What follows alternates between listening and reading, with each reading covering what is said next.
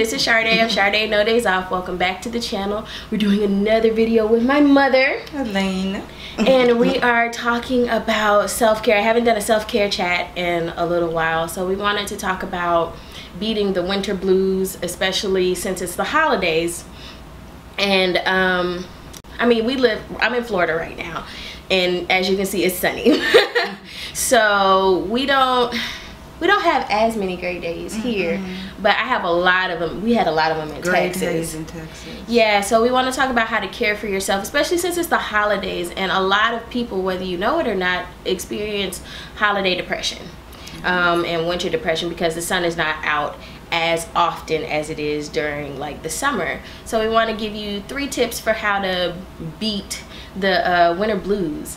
And first off is, you know, my mom and I were talking about it earlier, and what did you tell me that the first thing you do when you are feeling the blues? Allow yourself to feel it.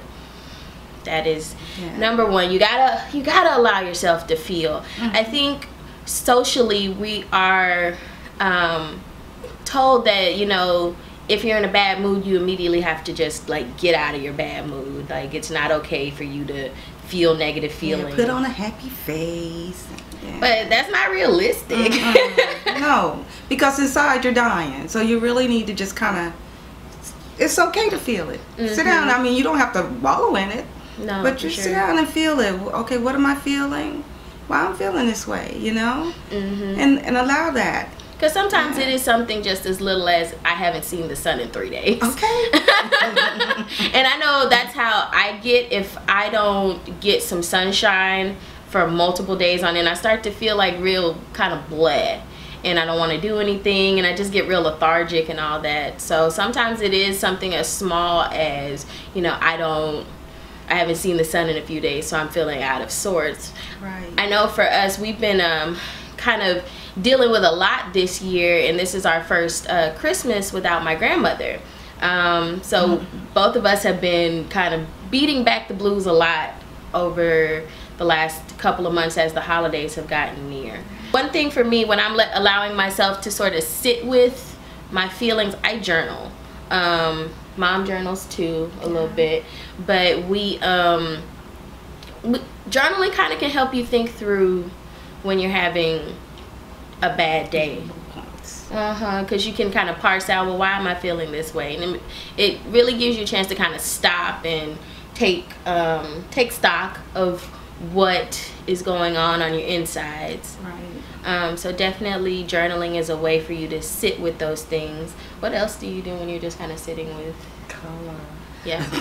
So I've been coloring a lot because, well, we came up with this thing that when you're coloring, afterwards, you know, I write the date down and how I was feeling at the time. Yep. So it kind of... Definitely, coloring is a great way, is a great stress reliever. It's a great way to sort of let yourself feel and be. I know when I do it, if I have the need to color, I color by my feelings. So like I pick out what colors I'm using as I'm painting or coloring or whatever based on my emotions, and then once it's done, I name it based on what I'm feeling. So like, this is my mom's coloring book that I bought her. I got this at Barnes and Noble off the sale rack for like $5 or $6. And then so like this one, and I know you probably can't see it very well, but I'll do a cut to it. My mom named it Breakthrough, and it has all these beautiful colors in it. So that's one way to sort of help yourself work through what you're feeling. And to go with that, you know, anything creative. Right. Definitely, if you do something creative while you're working through your blues, I don't know. I know for us, we're creative types. Yeah. Absolutely. So coloring, painting, photography, you know, or even if it's something as little as listening to upbeat music. And dancing around the house. That's a good way to get you out of your blues. Yeah, you know? For sure. So silly. You want to do something to kind of make yourself smile, or do something kind of whimsical, like coloring. Like coloring is very whimsical for me, and doing something creative like that kind of allows you again to feel your way through whatever's going on, make some sense of it, and then when you like come out of it 20 minutes later, just coloring, like start with 20 minutes, maybe 30. When you come out of it, you'll have a little bit of a different perspective when it comes to your emotions and feeling a little bit lighter at least. And most importantly, probably is our third tip, and that is to get out. Get out, get moving. Don't stay in the house. Get some fresh air. See some new sights. Yeah. Yeah. It definitely makes the difference. If it is a gray day, you know, even we both walk around Target a lot. I walk around Target just to be out of the house, to do a little people watching, and let my mind wander as I'm just, you know, not even looking for anything. So if it is a sunny day and you find yourself with the holiday blues, get some sun.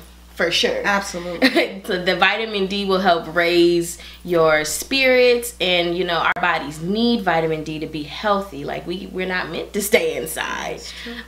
So if it is a decent day outside, go outside and get some sun. If it's cloudy, go for a walk, because exercising releases endorphins. You can even go to the mall and walk around. And at least then you'll have some entertainment to watch. Shopping, people looking, strange people. For sure, strange people. But yes, but you just gotta do something to get yourself moving. Dancing around the house. If you really don't want to go outside, make yourself dance, make yourself laugh, like those sorts of things. But watch a funny movie. Yeah, watch a funny movie, but do something that is going to make you be physical, because it releases the endorphins, and that will help you to feel better and allow you to kind of take some stock, and you'll look back and be like, oh, you know, maybe it wasn't that bad. Maybe I just needed to be moving, or things like that. Change of scenery. Yeah, change of scenery definitely helps. Well, we want you to know that we understand what it's like to have the holiday blues. We understand what it's like to have the winter blues, and that there are things you can do to just kind of snap you out of it just a little bit. That doesn't diminish the need for mental health, but you do need to care for yourself. You do need to care for yourself. It's so important. From our family to yours, we want to wish you a Merry Christmas. Whatever holiday you celebrate. It's Hanukkah, Kwanzaa is coming up. If you don't celebrate, we hope you just have a great end of the year. And as always, friends, don't forget to like, comment, subscribe. Tell a friend to tell a friend about the channel. See you in the next one. Bye.